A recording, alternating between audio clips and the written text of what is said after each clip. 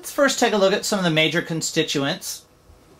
And this is figure 611, a pie chart from the book. And here we see that the most common element, or the most abundant element in the world ocean, is chlorine. It makes up more than half of all the elements in the ocean. Now, of course, let's not be misled. This is a very small percentage, on an average about 35 parts per thousand. So if you think of one part of something and then 1,000 other parts, 35 parts are these major constituents, because of course most of seawater is, yes, that's right, it's water. But of those dissolved elements, of those major constituents with a concentration greater than 1 part per million, chlorine rules. It's the number 1. Sodium, not far behind at 30.6%, is the second most abundant element in seawater. And then in order of abundance we have sulfur, magnesium, calcium, potassium, carbon, bromine, boron, strontium, and fluorine, making up the 1, 2, 3, 4, 5, 6, 7, 8, 9, 10, 11 major constituents that we find in seawater in the ocean. Now, another important term that I'll use a lot, and you'll hear used in oceanographic circles and sometimes even in auto mechanic shops, is this idea of an anion, which is a negative ion. Again, when salt dissolves in water, it breaks apart into sodium and chloride. And the negative ion is called an anion. And again, it's the most abundant part constituent of seawater. The positive ion is called a cation. That's the sodium ion. And it's the second most abundant component that we find in seawater. Now, where might have you heard those words anion or cation, or maybe anode and cathode before? Or positive and negative? Go look under the hood of your car. Therein you'll find the answer, or in any electronic device. I remember anion because of A negative. The first 2 letters here. Anion has N for negative. And I remember cation because cats have paws. It's silly, but whatever it takes to help you remember these words, I'm willing to share with you. Of course, we've already said this. Together they make sodium chloride, table salt, and when they're dissolved in seawater, they form sodium and chloride. Well, it's the presence of these ions in seawater, the positive charges and the negative charges of the sodium and chloride ions, that give it a very important property that's very useful for oceanographers. Just like a battery has a positive and negative charge that lets a current run through it, so too the ocean, with its negative and positive charge, lets an electrical current run through it. This property we call electrical conductivity. It should make some sense to you then that the more salts we have in seawater, the greater the current.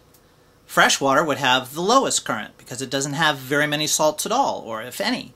And as we add more salts, we're going to get increases in the electrical conductivity.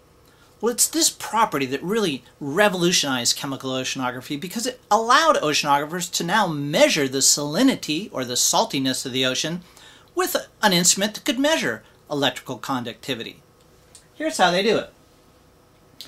If we have a particular salinity, and salinity is always reported, at least in this context, in units of parts per thousand, we're going to have a particular conductivity.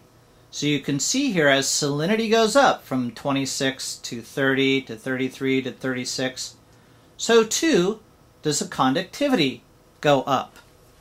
And in this way, if we know what the conductivity is, we can easily figure out what the salinity is. For example, let's say we go out on the ocean and we measure the conductivity as 50. So if we measure a conductivity of 50 out in the ocean, all we have to do is come down to our convenient chart and say, oh, the salinity is 33. Can you imagine in the olden days when they had to actually take samples of seawater and dry them out and then put them through some kind of chemical analysis to determine how salty the water is? That's a lot of work. Now all we have to do is stick a conductivity meter in the water and instantly we know the salinity of the ocean. So it allows us to measure great expanses of the ocean and determine its salinity, which, as we'll see, is a really important property for understanding ocean circulation. We'll learn about that in a little bit later time. As I said before, the instrument that we use to measure conductivity is called a conductivity meter. And this conductivity meter is an important part of an instrument introduced earlier called the CTD, which stands for conductivity, temperature, and depth. Oceanographers also measure the conductivity, or they actually test their conductivity meter to make sure it's giving the correct answers on something called standard seawater. And believe it or not, there really is a company that makes seawater that's called standard seawater. And so that standard seawater, which is distributed all over the world, allows every oceanographer to stick their instrument in it and make sure that it's measuring the exact same result. And in doing that, we ensure that the measurements that are taken in one part of the world are equivalent to the measurements that are taken in another part of the world. Okay, let's talk a little bit about some of the trace elements in the ocean. And in many ways, the trace elements are more interesting. Well, they're more interesting to me because they tend to be the ones that are used by organisms, and there are also some of the things that maybe we're more familiar with, or other than table salt. But these minor constituents or trace elements play a minor role, but they are still important biologically. We don't want to de-emphasize their importance just because we use the word minor. Many organisms in the ocean extract some of those trace elements to produce certain kinds of chemical defenses or toxins. The cone shell is a really good example, and if you can look up on the internet for a cone shell and do a little research on that, you'll be fascinated to find what this little snail can do. It has a really amazing poison that is composed of maybe 100 different kinds of proteins, and it's extremely deadly. It's very deadly to fish mostly, but if you were to hold one in your hand, well, it wouldn't be a very happy day for you, let's put it that way. These cone shells actually, though, by producing these toxins, which, by extracting certain trace elements to produce those toxins, turn out not only to be a benefit for the organism, but a benefit for us as well. Because the toxin of cone shells is under intense study for its potential for relieving pain. Other kinds of elements or natural products from the ocean are under study for their anti-carcinogenic properties and other kinds of medical applications.